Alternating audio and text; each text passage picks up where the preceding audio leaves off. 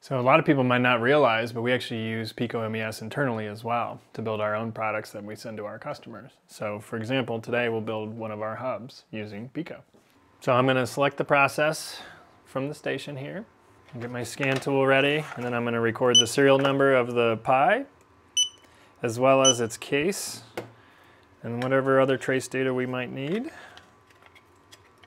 Snap it into its housing. Load the SD with our software provisions. Power it up for the provisioning process. Click the foot switch and away it goes. And then while it's running the system in the background here, I get to prepare for the next one. So go ahead and clean our sticker surfaces. Line up that sticker.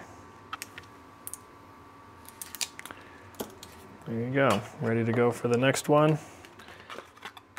So while I'm doing this, every once in a while I'm looking up at the screen and just seeing where it is in its process, because it indicates to me exactly what it's doing in the flashing system and configuration in the cloud. It prints that out, and the print is my trigger. Because it does it automatically, I don't have to worry about, sitting there waiting to trigger the printer. So I use the foot switch to automatically start up the next build here, and then we're right back into it. So for now, we can take a moment and just kind of talk about why am I in here building the product?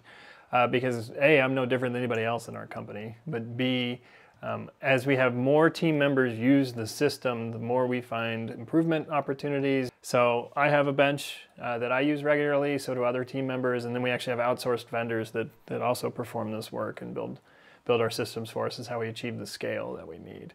But by using the system here, it keeps me tied in directly to the product from a user's experience. Both the operator screens here, and then in the background over here, I've got the manage pages going where I can reconfigure processes as I find improvements, as well as look at the data over time. That's one of the things that we're always checking for, is opportunities for improvement and ways we can improve the customer experience.